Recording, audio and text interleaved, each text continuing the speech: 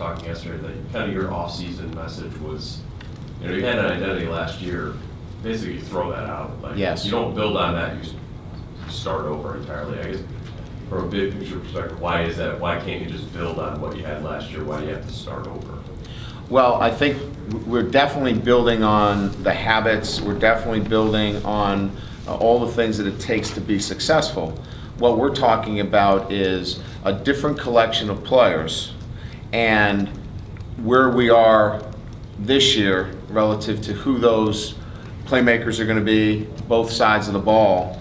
That's the identity that we're talking about. So we're not losing all of the things that we've built over the last 3 years. That's in place. I think I said that on my opening press conference. That's in place. That's the foundation.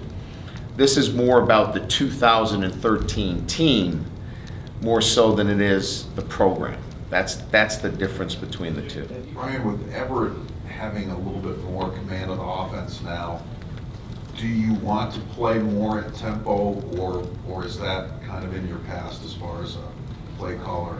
No, that's not in my past. That would be in my future. Okay. We definitely would love to have the ability to dictate tempo. It takes so many things out of play. I mean, look at the Alabama situation. You know, if you're playing fast there, you're eliminating a lot of pressures because the ball's coming out so quick. You're moving quickly. So we're deficient in areas offensively last year, and one of them was our inability to play fast. So that is definitely a part of where we want to go. And do you feel like you're going to get there this spring? Oh yeah, we will be there, without a doubt. To kind of follow up on that, you had a major priority last year to really diminish the turnovers, which were so crucial in 2011. And Everett only throws 6 interceptions as a sophomore. Usually, if you look at the history, there's 17, 18 by a sophomore quarterback here. Is there a trade-off here where maybe you might have to take more chances to expand the offense, but maybe the higher risk creates higher reward?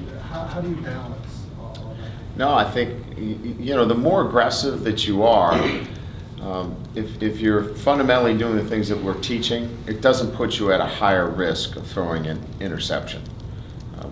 I think playing faster even decreases that, because you're going to have guys that are going to be running wide open that are not even defended. So I don't think that accelerating the offense puts us at a higher risk of interception. I would say that if we're really doing it the right way, we're going to get some easier throws along the way than slowing it down, letting the defense set, being a little bit predictable in some of the things you're doing. We want to be much more unpredictable offensively. I think that's going to help us.